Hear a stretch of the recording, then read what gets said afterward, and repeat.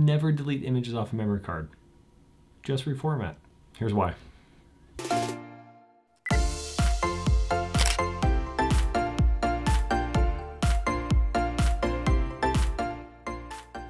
Welcome to the Visual Center. I'm Trent, and in this video we're going to talk all about formatting memory cards. What it is, why we do it, what happens during formatting, and stick around to the end of this video to see how it's done. Now, if you have a second, please click the thumbs up icon just below this video. This will help the Visual Center to grow by being more visible on YouTube. Thank you. So, what do I mean by formatting a memory card? Obviously, I'm referring specifically to digital photography, since our images are stored or recorded on a memory card. Now, maybe I should try to invent reformattable photographic film. I'd buy it. But anyways, since we're recording our images to a memory card, it serves a pretty important function in our photographic process. It's critical that these little pieces of plastic, metal, and silicon work properly. Now, after we insert a memory card into our cameras, there is a format memory card option somewhere on or within the camera body. Formatting a memory card is like creating an agreement between our camera and memory card. They'll work together much better if this agreement is in place. Now, sometimes they won't work together at all until this agreement is in place.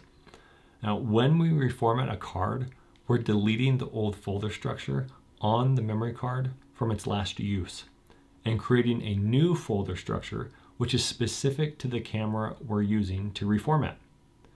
This helps create a much more efficient relationship between the camera and the card. Now, because of this, if your card or camera is a bit sluggish, reformatting may help. Once we format the memory card, the old images will no longer be visible. The images are usually not deleted, at least not yet. As I already mentioned, the folder structure is refreshed and ready for new images. These new images will overwrite the photos found on the card prior to reformatting, or override the images from our last shoot. If we fill up the entire memory card after reformatting, then the old images are deleted and gone forever. They're overwritten with new images.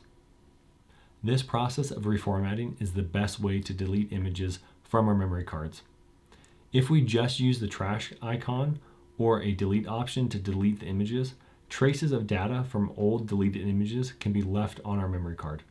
This old data can degrade the card's efficiency and even stop the card from working properly.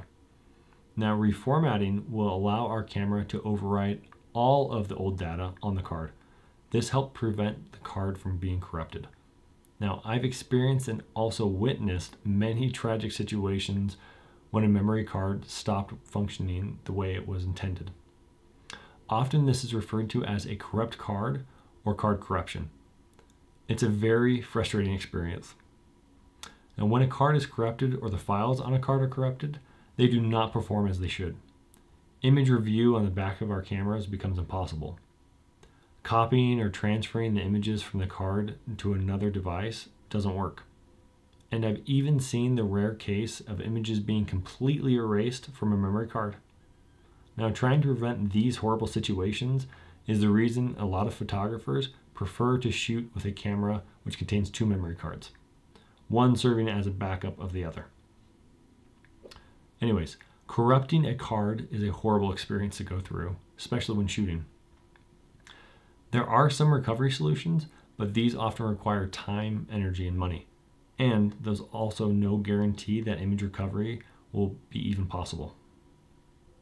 This is what a partially recovered image looks like.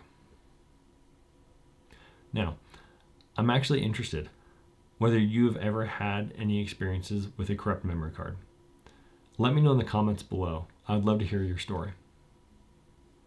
Luckily, there are a few things we can do to help prevent corruption from happening to our cards and to our images. One of the best things is to reformat our memory cards.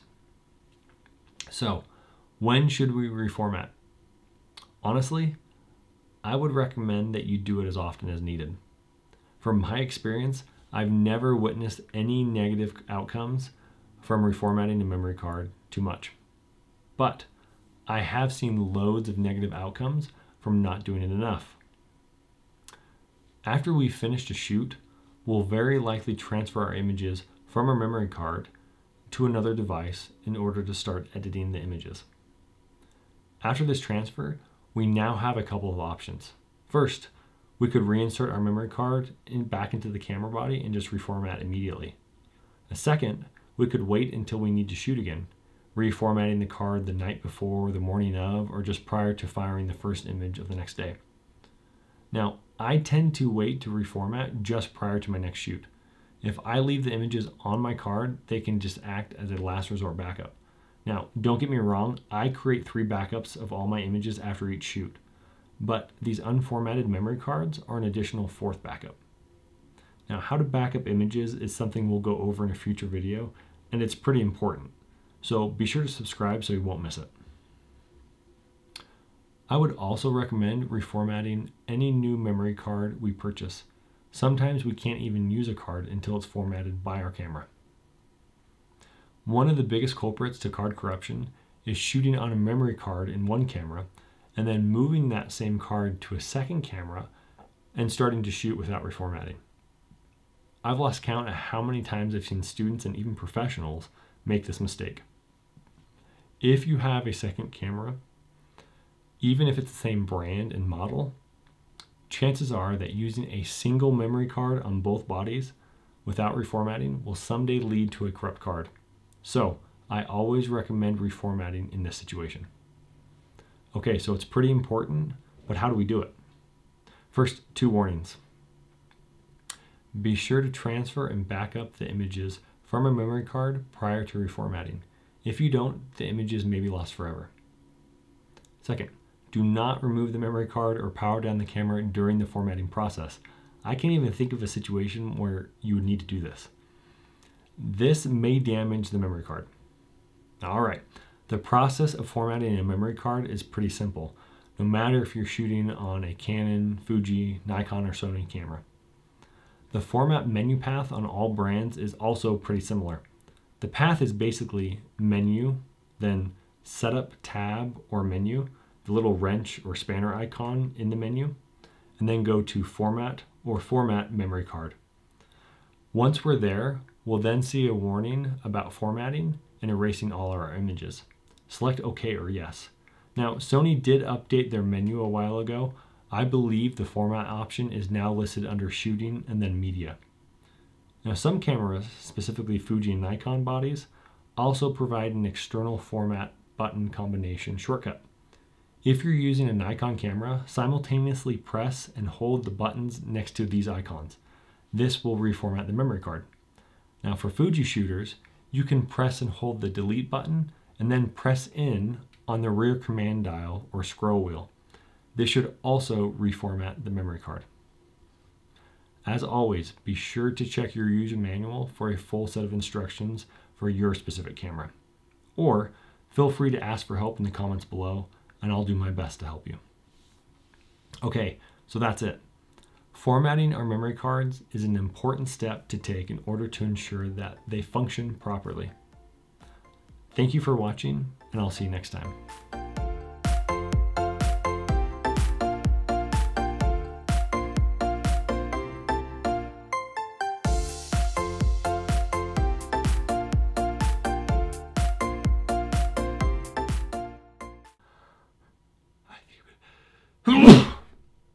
Oh.